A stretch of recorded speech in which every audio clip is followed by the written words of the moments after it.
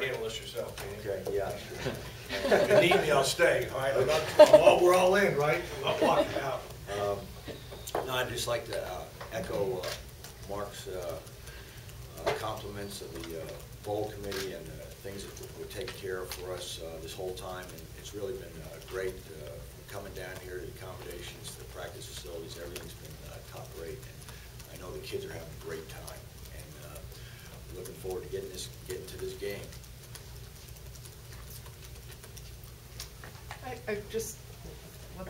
Someone just asked Mark about kids turning pro.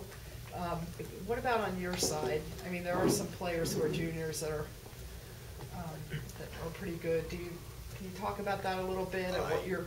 I really don't know what the underclassmen, their plans are. There are several kids that, you know, I think you know, people have interest in, but again, I would not sit there and comment as to whether or not they're thinking about going out or leaving or anything like that. I have not heard anything like that. So I fully expect that all the juniors will be back, and you know, we do like every school in America. You know, they have the NFL committee that they look at any guy that has significant playing time, and they give them a grade, and those grades are given to the kids, and you know, the head coach speaks with them about that information, and you know, they and their parents make decisions according to what they need to do, but nothing has been relayed to me or to anybody on our staff that I'm aware of that anybody's coming out early or anything like that. Sean, do you generally, I mean, I'm not talking about someone who gets a high first round or a, you know, but generally do you think it's better for kids to come back for their senior year? Do you have some kind of opinion on that? Well, I would think number one, kids are here to get an education because that's going to last longer than anything else. And I think if they need to come back and get their education, I would suggest that they finish it. I don't know, in some cases, the kids are so far away from actually having that happen, and I'm not saying here at Miami, I'm saying at other institutions I've been at, that maybe their best chance is to go on, and if they have a high enough grade, and to get an opportunity in the NFL so they'll be able to take care of themselves and their families. So I think they need to look at it in a case-by-case situation there. Thank you. Is Al Golden here? Is he involved in any of the game planning? No, sir, not that I know of. He hasn't been involved in any of the practices or anything like that. Him and his staff have come out. I think what they've done for the most part is they really want to just look at the players, see what they have here, so they can address recruiting needs. Can you talk a little bit about your secondaries and the success they've had this year and the challenge Michael Floyd poses? Yeah. First of all, Wesley Griff has done a great job. We call him Crime Dog. He's done a great job with those kids, and you know, they really responded to his coaching, and he's been around for 4 years, so they've kind of grown up with him, and they've played very, very well. And you know, each week when we go in and take a look at the different opponents, we try to figure out who the guys are that they throw the ball to, and their strengths and weaknesses, and just try to adjust our coverage a little bit to help our guys. And Crimes is very instrumental with that. And he's got the kids, number one, he's got the kids playing hard and fast and things like that. So a guy like Floyd he's a big player. He's a big physical receiver now. I can remember him when I was in Carolina. We played Notre Dame, and they had him and Golden Tate on the outside. I know Tate went out last year, but that kid Floyd gave us nightmares. I mean, he gave us nightmares because he was very physical. They could throw the ball up in the air, and he had the ability to go up and get it. And that was one of his strengths. So we're going to have to know where he is on the field, whether he was lined up at number 1 weak, or if he was lined up at number 1 strong, or if they put him in the slot, etc. Because they do different things formationally depending on where they put him. Are you going to have one guy on him No, specifically, or no, switch no. up?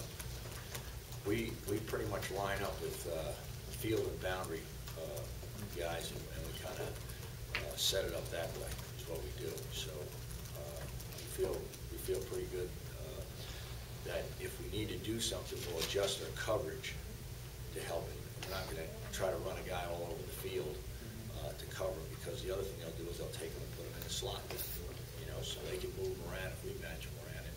I don't want to try to bastardize our coverage. For him, we can do things with our coverage, just keeping our rules squared away.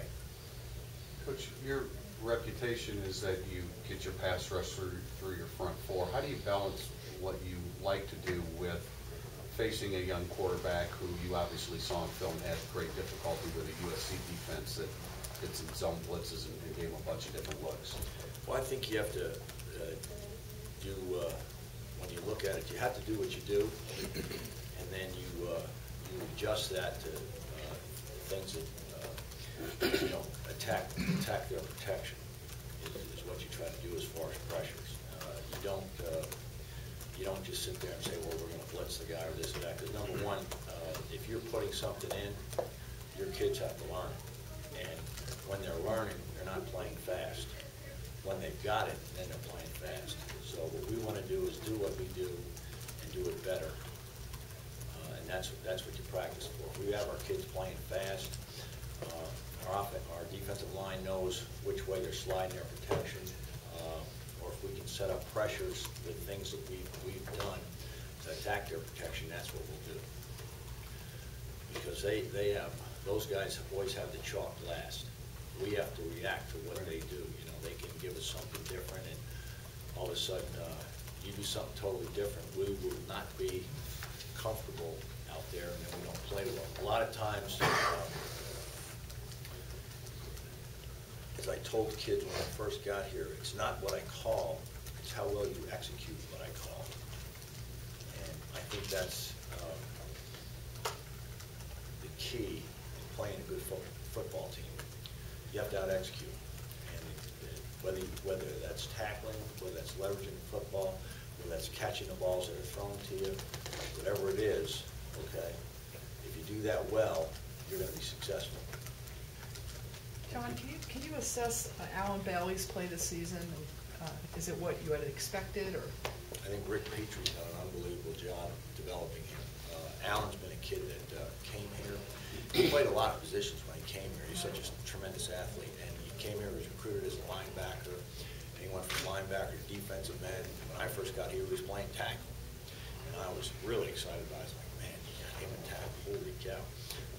A kid with his athletic ability and things like that. And so I think he found a home, and he really took to Rick, and he's really developed as a player this year.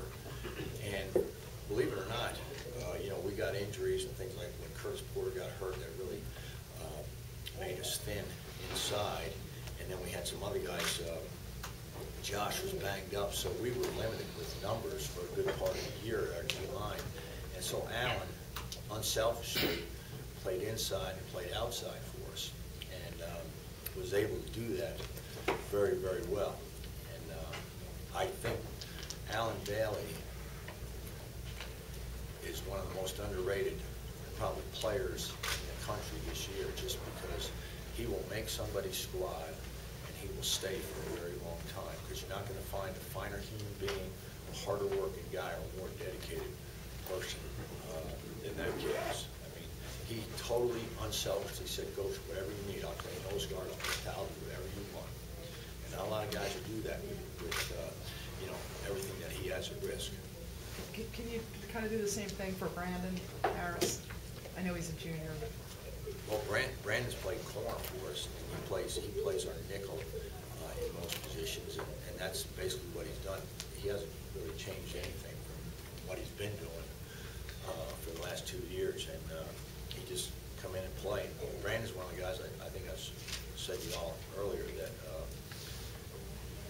he's got a lot of gifts physically, but his dad was a coach, and he's kind of a gym rat. He's one of the guys that if you walk into a gym and there's a lot of people playing basketball and you want to have a pickup game, he's one of the first guys you pick. He just has a way to figure out how to be in the right spots at the right time and be able to make plays. And I think he's really developed as a player. Now, he hasn't been as productive.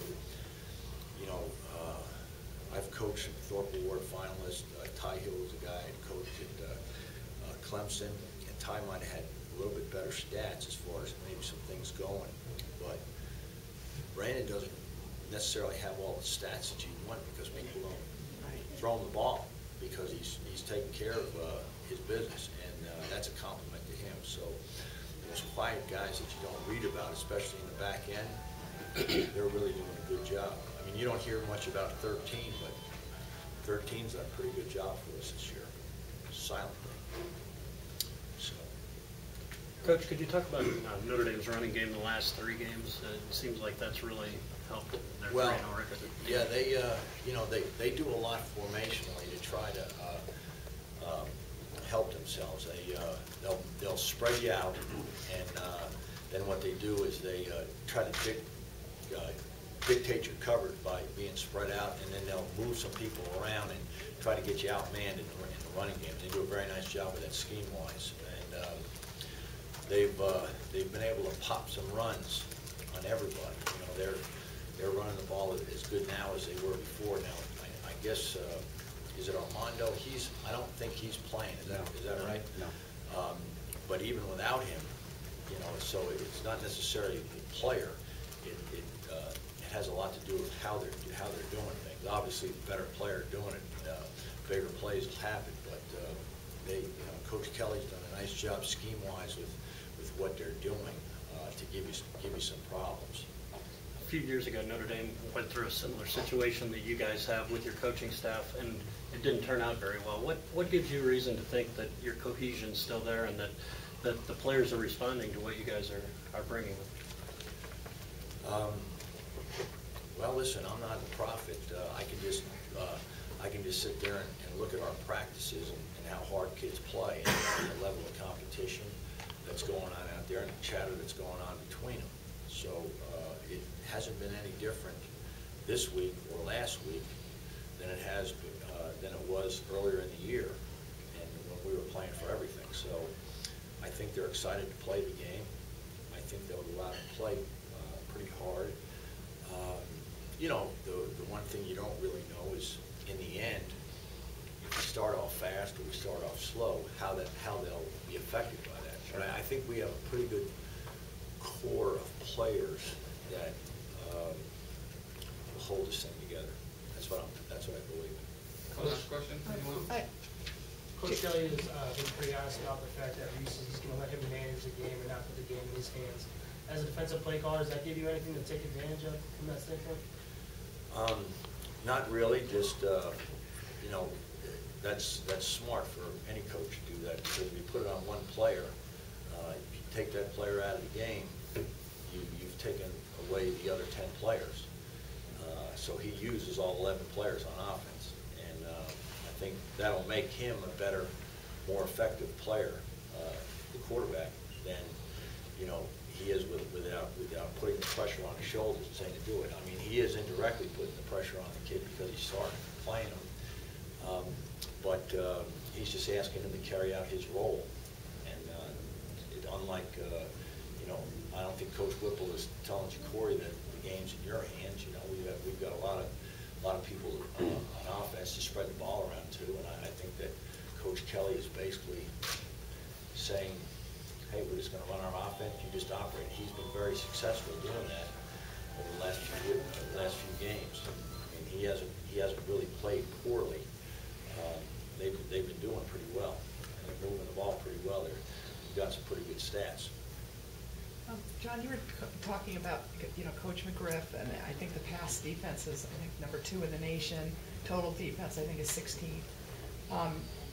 So obviously you guys have done a good job, and some of you aren't coming back, obviously. Can you talk about the commitment that you've made to follow through with all this, and that you're all together, and just basically how frustrating it is knowing that you've done a good job and you're not coming back? Well, that's just part of the business.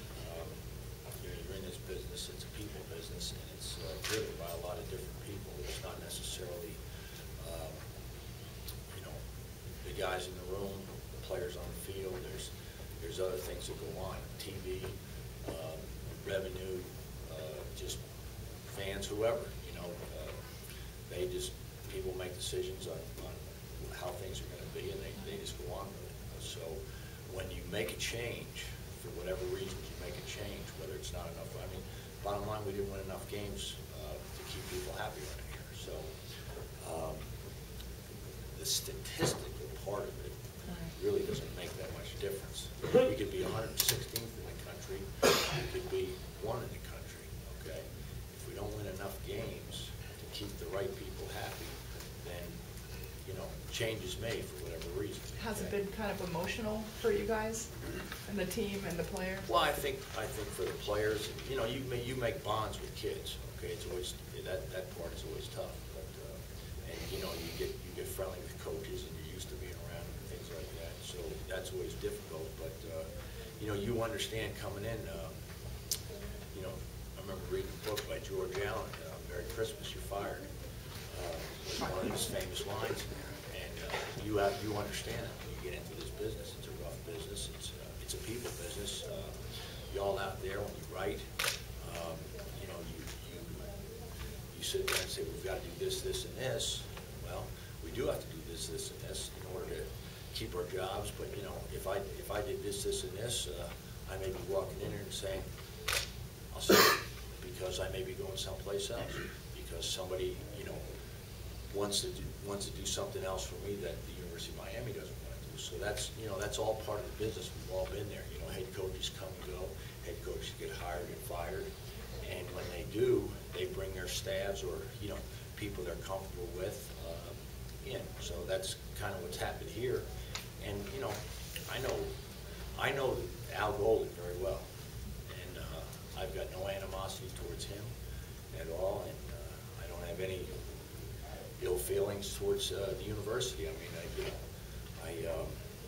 I understood coming in here what this place was, what the expectations were, and didn't think that anything short of this would happen with what happened this year at the end of the year. But I don't know that. I'm just going to leave it at that. I don't want to get into everything else about it. So we'll just leave it at that. So it's a tough business. We all know it's a tough business. It's toughest on your families, and we just move forward as we go. Thank you very much. Thank you.